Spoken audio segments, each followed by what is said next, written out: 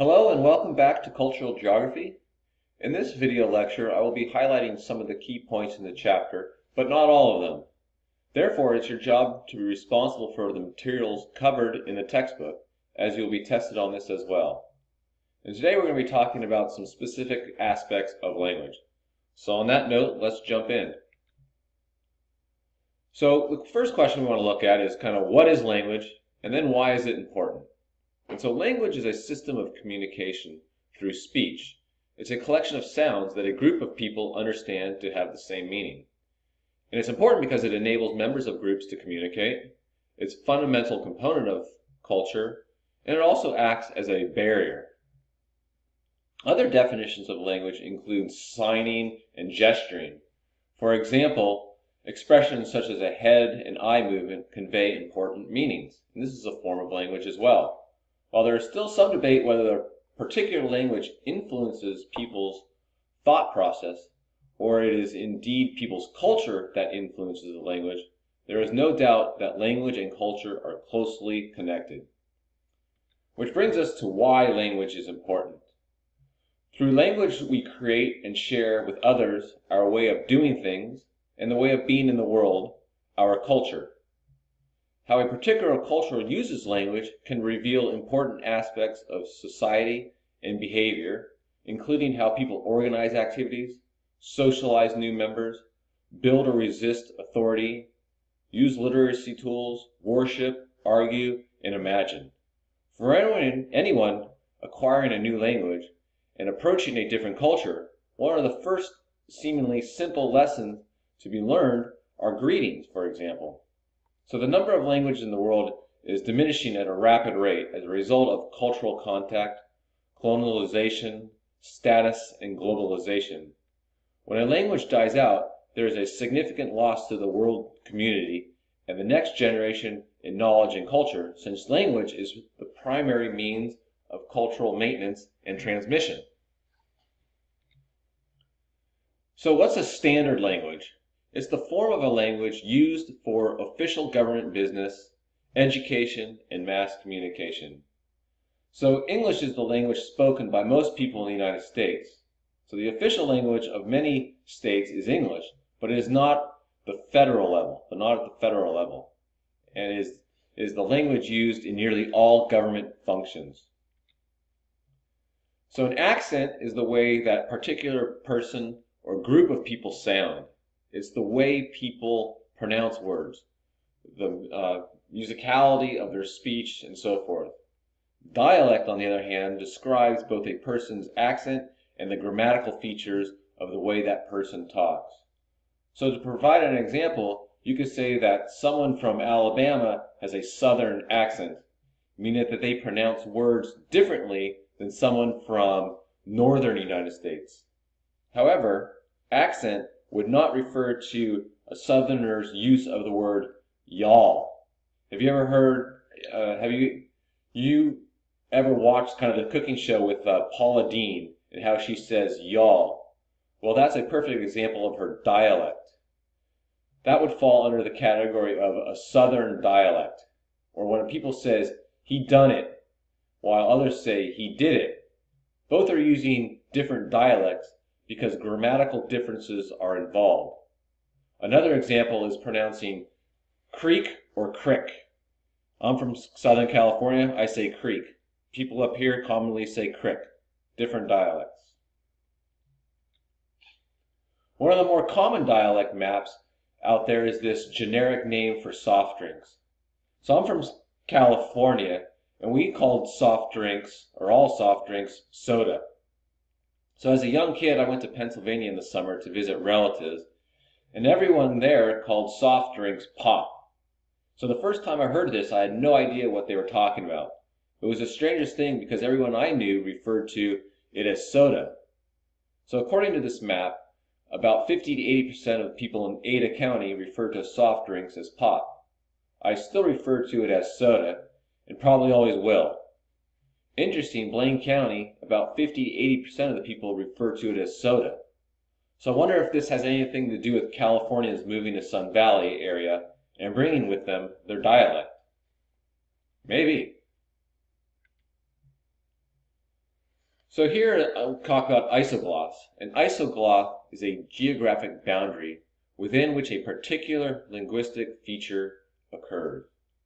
So however, it is rarely a simple line. So usually there are outliers of usage and boundaries change over time. So here's an isogloss map of carbonated beverages. So Northern California is sharply divided into regions by the general term for a carbonated beverage. Soda is used in the Northeast, including the Mid-Atlantic states, and a large southern or southwestern area. Coke dominates the South and extends much further west than this definition of the South. But pop is geographically the dominant term, extending from Midland to north in Canada and some of the Northeast. So Coca-Cola is located out of Atlanta, and maybe that is why Coke is often referred to in the South. So how is the distribution of language? So the distribution of language results from a combination of interaction and isolation.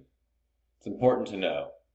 Every language originates in a particular location and diffuses to other locations through the migration of its speakers. So in general, how do languages become distributed around the world? As we said, languages originate, evolve, and become distributed around the world as a result of a combination of this interaction and isolation. In other words, this is an interplay of migration, spatial interaction among different groups of people speaking different languages, and geographic isolation. So places where it is extremely difficult to get to because of maybe ocean crossings, large mountains, etc., these languages are going to be isolated and probably will change very little over time. To illustrate this, let's look at the English language as an example. So you might have asked yourself, where did the English language originate? Well, the short answer is England, but English was not the original language of England. So how did English come about? So let's take a closer look at this question. So while the British Isles have been inhabited for thousands of years, we knew nothing of their early language until the Celts arrived in England around 2000 BC from Europe and spoke Celtic. However, the Celts had little influence on the English language. In discussing the evolution of the English language, we can divide it into three key periods. Don't worry about the dates on this, you should just kind of understand the general concept here. It was the Old English, from 450 to 1150, Mid-English from 1150 to 1500, and Modern English, which is 1500 to present. So in year 1449, 3 European tribes invaded England, the Angles, the Jutes, and the Sacs, and they all pushed the Celts to the northern and western Britain, which is now Scotland and Wales. In the map shown here, we can see the migration route of the 3 invading tribes and the fleeing Celts. The Angles, Jutes, and Sacs spoke a mutual intelligible language. Through the years, these tribes interacted with one another, mixing their different Germanic dialect, which resulted in 4 new major dialects.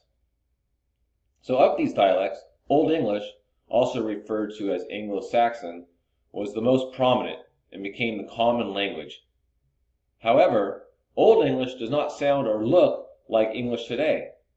We would not be able to understand it when spoken or written. Old English was further enriched by Latin and some Greek, which was brought to the British Isles by St. Augustine in 597 AD, a missionary who brought Christianity to the British Isle.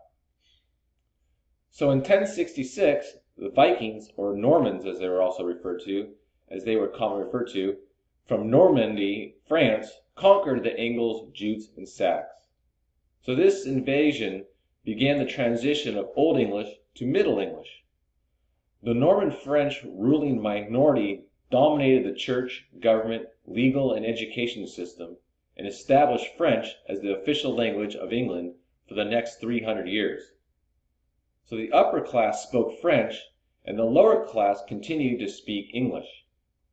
The French introduced words such as judge, jury, and evidence, while the English-speaking farmers introduced words such as cow, sheep, and swine. In 1204, King John lost the province of Normandy to the King of France. This began a process where the Norman nobles of England became increasingly estranged from their French cousins.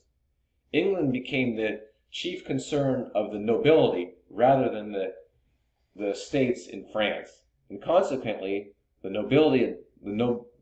noble adopted a modern English as their native tongue. By 1500, English had reasserted itself as the official language, but it was much more different from the Old English due to many of the French words fused with the English. So this mix of the two languages became known as Middle English. So modern English, which was 1500 to present, saw a sudden and distinct change in pronunciation, with vowels being pronounced shorter and shorter.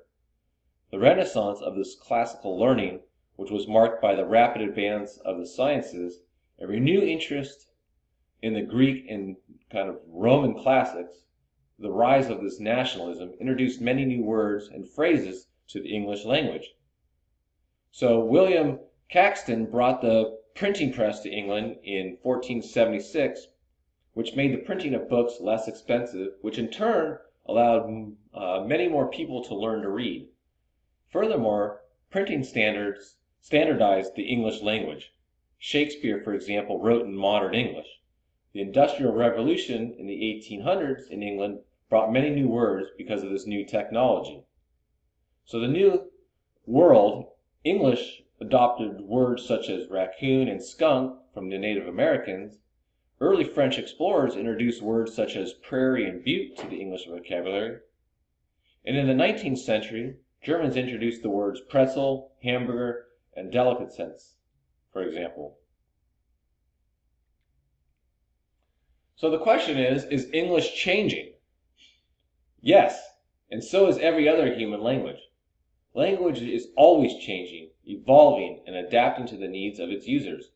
This isn't a bad thing. If English hadn't changed since, say, 1950, we wouldn't have words to refer to modern things such as fax machines, cable TV, tweeting, and pop culture via kind of TV and music. For example, dunzo, meaning over or finished, is from the TV show Laguna Beach, or dole from Homer Simpson, or the words jiggy, dope, and bling bling.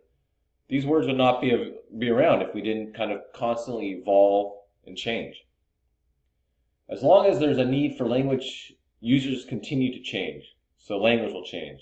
Change is so slow that from year to year, we hardly notice it. So language has changed for several reasons. First, it changes because the need of the speakers change. New technologies, new products, and new experiences require new words to refer to them clearly and effectively. Consider texting. Originally, it was called text messaging because it allowed one person to send a text rather than a voice message by phone. As that became more common, people began using the shorter form, text, to refer to both the message and the process. As in, I just got a text, or I'll text Jennifer right now. Another reason for changing is that no two people have the exact same language experience. We all know a slightly different set of words and constructions depending on our age, job, educational level, region of the country, and so on. So we pick up new words and phrases from all different people we talk with, and these combine to make something new and unlike any other person's particular way of speaking. At the same time, various groups and societies use language as a way of marking their group identity, showing who is and isn't a member of a group, for example. Many of the changes that occur in language begin with teens and young adults. So as young people interact with their own age group, their language grows to include words, phrases, and constructions that are different from the older generation. Some have a short lifespan. When was the last time you heard groovy? It's probably been a while. Every once in a while I do hear that word groovy, and it's like, whoa, that sticks out. And it's kind of probably part of their vocabulary, their language, but it's different from most of ours, and so we kind of, when we hear it, it stands out as different. So people tend to think that older forms of language are more elegant, logical, or quote-unquote correct than modern forms. But it's just not true. The fact that language is always changing doesn't mean it's getting worse. It's just becoming different. So on that note, have a great week and see you in the next video lecture.